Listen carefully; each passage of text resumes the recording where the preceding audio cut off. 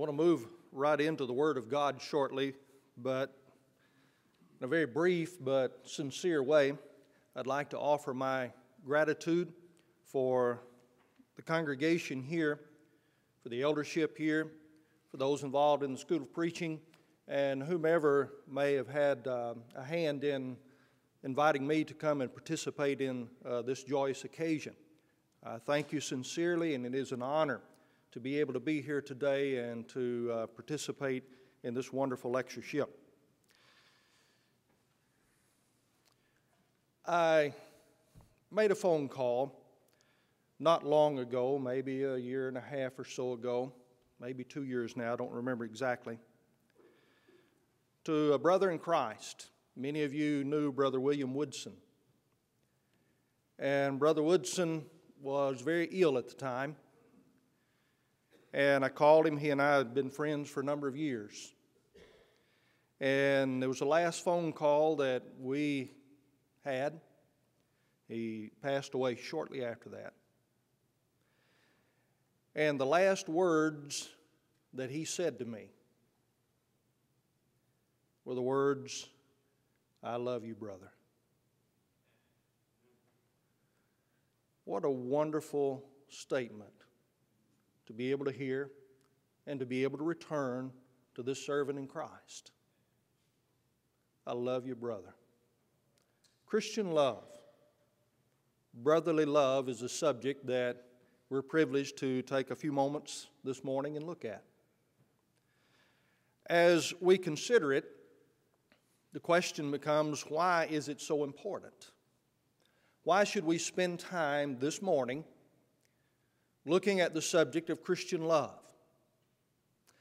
All we have to do is look around us in the world, and we can see how, from a worldly standpoint, that people's attitudes and actions so often fail to portray any kind of love, unfortunately, and sometimes a very limited or guarded love. But when you look at the faithful child of God, you see a life whose words, actions, attitude, and demeanor are far removed from those actions.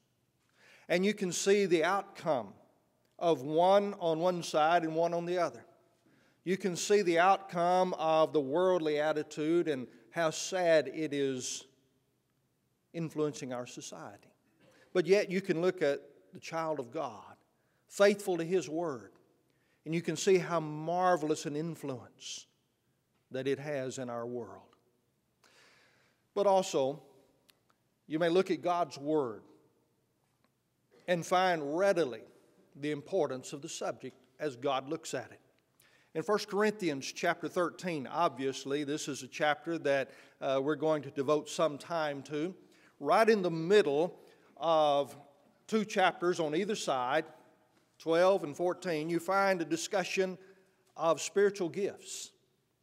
And people in that day and time had a marvelous attraction for those spiritual gifts. And if we had been in that day and time, we likely would have had a great fascination with them as well. We do when we read of them in Scripture.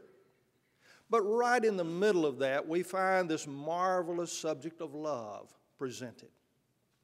In verse 13, now abideth faith, hope, charity, which is love. These three, but the greatest of these is love. In verse 8, love never faileth. But whether there be prophecies, they shall fail. Whether there be tongues, they shall cease. Whether there be knowledge, it shall vanish away. But he says love will last. Above all things, put on love, Colossians 3 and verse 14. That's quite a statement when you have love brought up and exalted to that extent in the Word of God. In Mark 12 and verse 29, the first of all commandments, as he continues in those verses, thou shalt love the Lord thy God with all thy heart, with all thy soul, with all thy mind, with all thy strength. This is the first commandment. And then he follows up, and the second is likened to it, love thy neighbor as thyself. And on we can go and give examination to passages in God's Word that exalt this marvelous subject of love. But there's three areas I want to consider this morning as we look at this subject matter. First, love's derivation.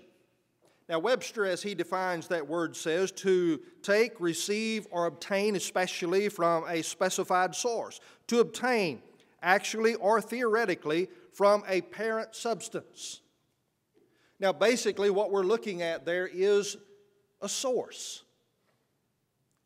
And as we examine the creation around us, and as we examine the Word of God, we come under the conclusion that the source of love is God. None other, God Himself. He that loveth not knoweth not God. God is love, 1 John chapter 4 and verse 8. Now there are many attributes in relation to the love of God, but just to mention a few to remind us of such. Number one, giving. In a familiar passage in John chapter 3 and verse 16, the Bible says, "For God so loved the world that He gave. He gave His only begotten Son." We can't even begin to imagine what transpired in that action. The very fact of Jesus leaving heaven, we think about the cross and we think about the sacrifice of the cross. But think about the sacrifice of just leaving heaven itself. When you find yourself in a marvelous and wondrous setting in life, have you ever heard yourself think in your mind, you know, I wish this would last forever. I don't want to leave here. I want to stay here. But heaven, we've never seen anything near. And I can promise you, the faithful who get there, they're never going to want to leave. But Jesus willingly left. God willingly gave that Son. And of course, the cross. We can't begin to imagine when Jesus was on that cross and the sins of the world came upon Him and the Father turned away from it. God so loved the world that He gave. But forgiveness. In Jeremiah chapter 31, as God talks about Himself and as He talks about the covenant, and He looks forward to the time in which this marvelous circumstance will become a reality, He talks about His word being in the hearts of men, and then He says, I will forgive their iniquity, and I will remember their sin no more. When we consider ourselves even at our very best, it's a sad circumstance. If you remember in Romans chapter 5, in Romans 5, the Bible has a great discussion there, but one of the things among that discussion are 4 phrases that are used as descriptive terms of us as mankind.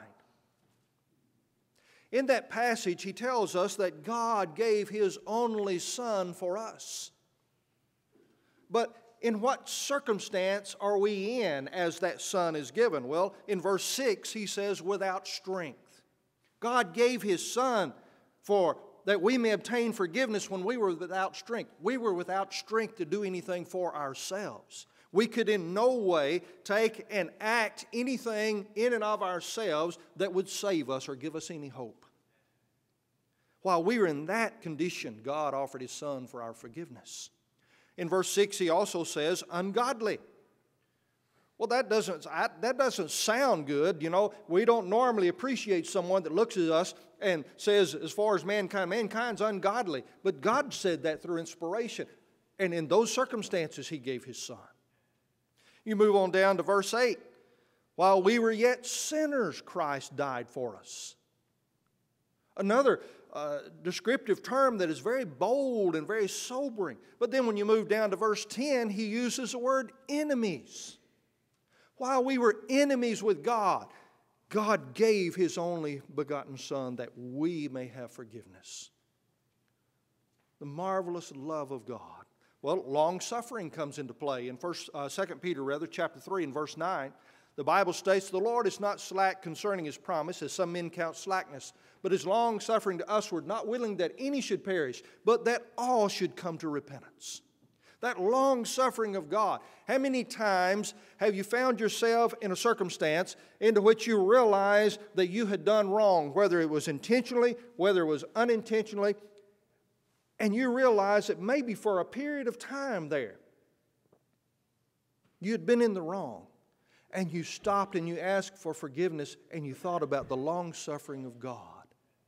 Whether it was a day or a week or a month, the long-suffering of God was there for you and for me.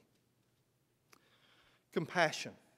In Psalms chapter 86 and verse 15, "But thou, O Lord, art a God full of compassion."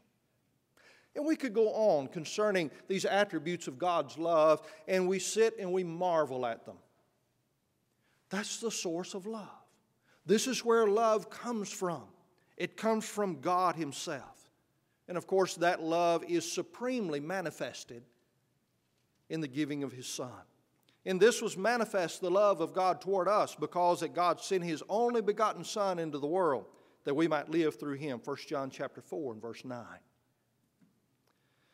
And we must remember that this love given from God was not because we earned it in any way, nor that we deserved it in any way, but the magnificent love of God extended it to us. So that source is of great importance. It's of great importance for many reasons, but one thing we need to remember is that when we start thinking about what is love, how should I love, how should I enact love in my life? Well, you go back to the source. And you see what the source does and how the source handles things and how the source teaches us to handle it. And then we can love as God calls for us to love. But secondly, let's consider, for lack of better terminology, love's definition. Let's consider a little bit concerning this particular word, as we find especially in 1 Corinthians chapter 13. Now, in our English language, we have the word love. Unfortunately, that word has been used to describe everything from the most honorable of emotions to the most depraved actions of men. And people want to take the word love and they want to tack it on just any and every action that they feel suitable. Even things that are horrible, they want to say love. And they want to take the word love and they want to excuse away anything. And sometimes people find themselves involved in horrible things, despicable things in the sight of God, but they want to hold on to that word love, and they want to say, well, God is love, so it really doesn't matter. I was with one of my elders, and we were visiting with a couple, and we had a very serious matter that we had to discuss with them based upon the Bible. And the circumstance came down to where they didn't appreciate the Word of God as we lovingly presented it. But finally, the man made a statement that I'm glad I was sitting down, because I probably would have fallen down. But in this particular circumstance, we were showing them what the Bible taught on something, and the man looked at us and he said, I believe exactly what you're saying about that passage. I believe that passage says and means just exactly what you're saying and prove that it means. I said, I just don't think God's going to hold us accountable for it. But people say, God is love. How could God ask me to change here? How could God ask me to give up this circumstance in which I'm living? How could God ask me to make such a dramatic change in my life? Because He is God and He knows what is best. And it's through His love that He calls for change in our life for the better. Love does not overlook those things that are wrong and disorderly. Love calls for us to come out of it and shows us how to come out of it. One man said, when a word begins to mean everything, it soon means nothing. And we find that, unfortunately, with this word. Now, when you look over to the Greek language, you'll find three words for love, one of which is not found in the Bible. You find eros, that which is not found, phileo, and agape. Now, of course, the eros deals with the romantic sexual love. But you move on, you find phileo, which is a friendly love motivated by common interest and goals. But the one that I'm interested in as we look at our study today is that word agape, which is a self-giving, sacrificial love. It is a love that has the best interest of others as a motivating force. Now that right off the bat flies in the face of much we see in the world today as far as people's attitudes, because selfishness permeates our society. And you find so often that people have little interest, if any at all, as far as others' welfare or their well-being. People are so busy caught up in self, what they can do for self, how they can get this for self or get that gain for self or promote self.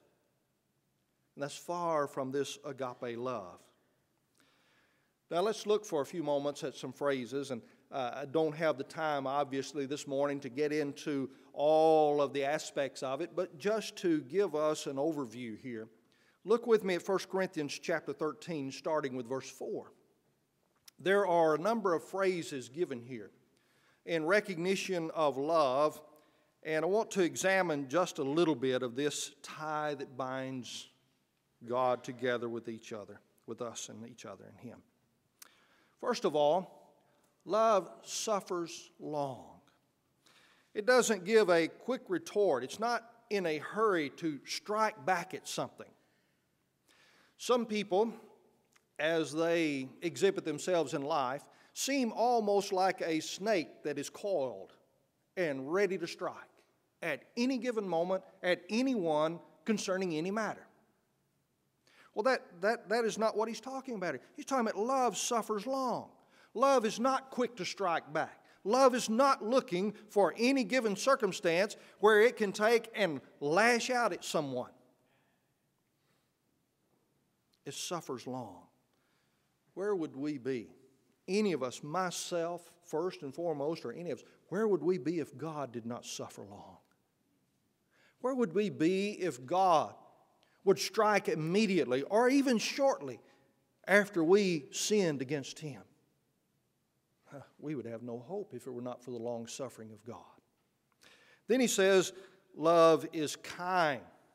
It manifests itself in mildness and pleasantness. It doesn't have this sharp or bitter dealing with other people.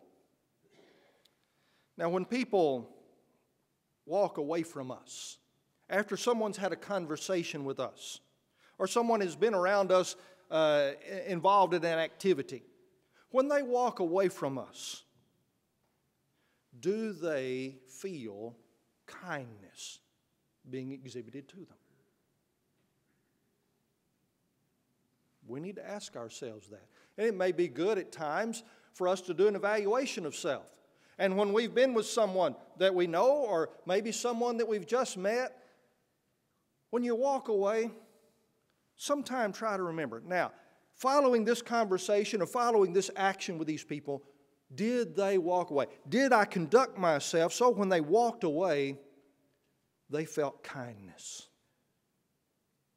from me? Because he says love does that. Love is kind. Love envieth not. The idea of this verb is to be moved with envy, hatred, or anger. Are we satisfied, or are we a selfish people? Selfishness is at the core of so many things that fly against biblical teaching on love. And our world, unfortunately, has too much of it. But he says, love envieth not. He said, is not puffed up. One does not bear themselves loftily or in a wrongful, proud, and arrogant manner.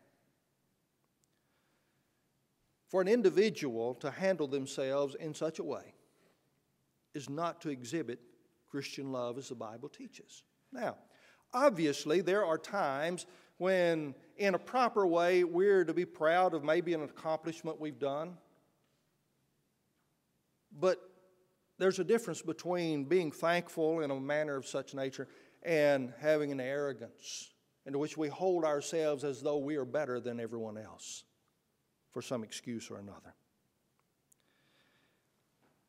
Love is not puffed up.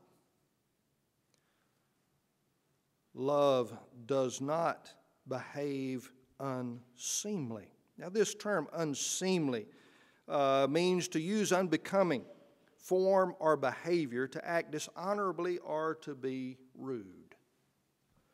You know, that rude, it seems like sometimes some people have made a fine art out of being rude.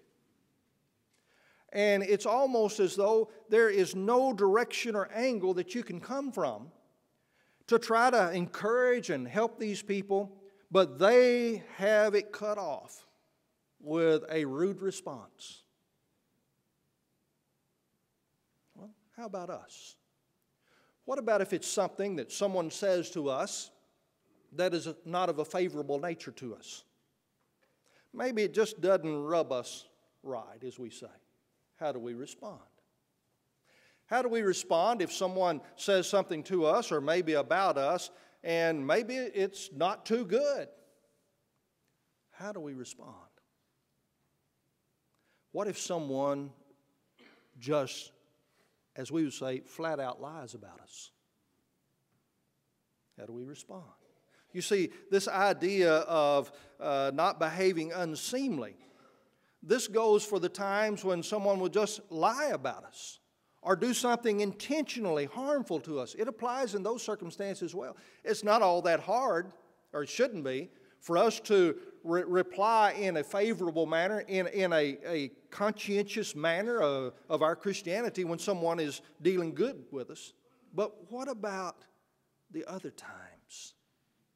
Do we have a license to be rude if someone is rude to us? Well, certainly not. Love seeks not her own. This is the idea of insisting on having one's own way regardless of the need and interest of others. Have you ever seen someone that they just had to have their way? And I realize we have all these personalities. We have type A and all of these things. And I wonder sometimes if that isn't used sort of as a front for someone to push their own way. Well, certainly if someone is in the wrong, they don't need to be pushing that way and they need to change. But what do we do if we're right on a matter and what we're looking at can be a good and helpful thing? Do we push that? Do we steamroll that over other people? You know, there are times when something can be good, can accomplish good results, but yet it may not be right in the circumstances because of the feelings of others. I'm not talking about compromising doctrine in any way. Absolutely not. But just if you have circumstances and you have an idea and yours is a good idea, but people around you say, well, we'd rather go this other way on it, and it would be okay to go that way. How do we handle that? How do we deal with it? Love is not easily provoked. This is the idea of losing one's temper or being irritable, or as we would call it, flying off the handle. How do we control ourselves? Do we have that hair trigger? Are we quick to fly off the handle if something doesn't go our way or someone doesn't say something the way we think it should be said or act as the way we think they should act? Even if someone wrongs us, even if someone stands right in front of us and speaks wrongfully to us, do we have the right to fly off the handle then? You see, we have to be careful even as Christians that we don't have areas that we corral love in, but it's to cover in every circumstance. Thinks no evil. The idea is that it never imputes evil motives with a view towards one's evaluation of the motives of others. Have you ever had someone that it seemed like they said, I'll forgive you, but then they filed it away? And they were ready at any given point in time to bring that out and bring it to your remembrance. How do we handle things when we forgive? Thinks no evil. Do we give the best toward circumstances? We'll look at that in a few moments as well. Rejoices not in iniquity. Is never glad when someone else does wrong. I wonder sometimes, if we're not careful, if Satan doesn't try to get into our lives on this and use this as a circumstance that if someone else does wrong, this is our opportunity to put our hands on their head and to push them down so that we can seemingly elevate ourselves. That's not biblical love. Biblical love never calls for us to take someone else on the head and push them down in order to elevate ourselves. We should be concerned if they're in the wrong and try to help them. Try to help them to realize it in a loving way for their soul's sake. He says, rejoices in truth. One who rejoices in that which is right and true. Do we do that if it's not necessarily like we want it? Something can be true and right, but there's another way that could be good too, and we want it that way. Wah, wah, wah. I wanted it my way. The church needs encouragement. And when things are right and good, we need to encourage in those things. Love, he says, bears all things. It holds back from exposing or from creating difficulty by hastily and ill-considered action. In other words, blowing the lid off. There are times when love calls for us to, as it were, hold things in. Maybe we have to hold it in for a while, and the circumstance gets worked out. Maybe we have to hold it in love for someone else's reputation or the church. Sometimes it may be something that has to be held in for a lifetime. You know, I don't envy our loving elders in the Lord's church. We as preachers are able to be involved with them in certain aspects of the work, not as an elder, by the way, but just as working companions in the church. And we are able to see some of the circumstances in which they have to deal with. And there are loads that they have on them that, oh, their day could be so much better if they could unload that and get it off. But they lovingly bear it because they want to be a faithful servant to God. What a magnificent love. Love believes all things. It's always eager to believe the best. How often do we see that? When you look in the world, do you see people trying to give the best light possible on circumstances until, maybe it's proven that it's not good? When the facts aren't clear, how do we respond? If we hear some sort of gossip, and we're not sure whether that's true or not, how do we handle that? Should we be listening at all to begin with? You see, gossip has a hard time traveling if there's no avenue whereby it can continue to travel. But what if people gave us that type of consideration? What if people thought something or someone said something or misunderstood something about us, and the next thing you know, people are wondering where we stand or what we did, or would we want them to give the best possible light on the circumstances until they find out the facts on it? Well, certainly we would. Well, that's what love does. Love hopes all things. The idea is that love is always hopeful. It never despairs. There's a lot of things in the world today that could bring despair upon us. But as we learn love from the Word of God, we're better able to handle those things as they come to us. Love endures all things. It remains steadfast to the end while bearing matters of difficulty in a brave and calm manner. It's a challenge. It's a challenge to be an enduring individual. Sometimes it may help if we use our hindsight, as we term it. Because there are times when we face seemingly insurmountable foes, or there's a circumstance there that we're having to deal with, and it seems so challenging and so hard. Look back. Because that's probably not the only time in our life that we have faced challenging and difficult circumstances. And if we look back and we handle those circumstances as God would have us to handle them, then we can learn from that, because we'll be able to look back and see the hand of God blessing us and His handiwork. So sometimes we need to look back, and we need to see from experiences in the past how that indeed God works in the lives of His faithful people. And may these things encourage us, so that as we face circumstances now or in the future, that we can look back and say, you know, God has always been with me as long as I was faithful to Him. And He is going to help me in this circumstance as well.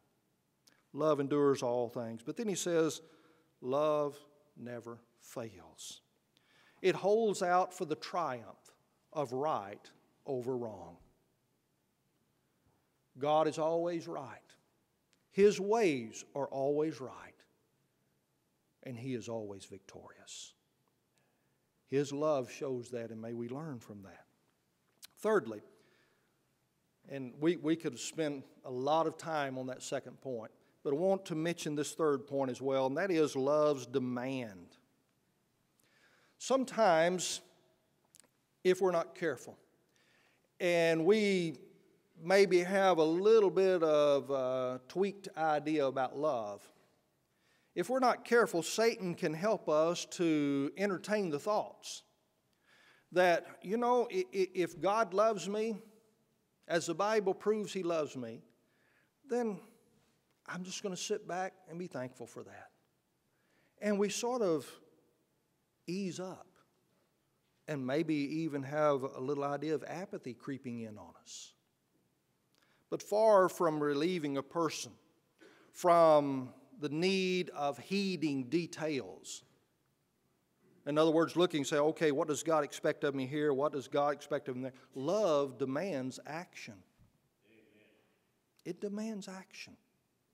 It's not a passive thing where we just sit back and we just enjoy this marvelous thing. Now, we do, and if we don't enjoy the love of God, then maybe we need to rethink that and look at the Scriptures and appreciate that more.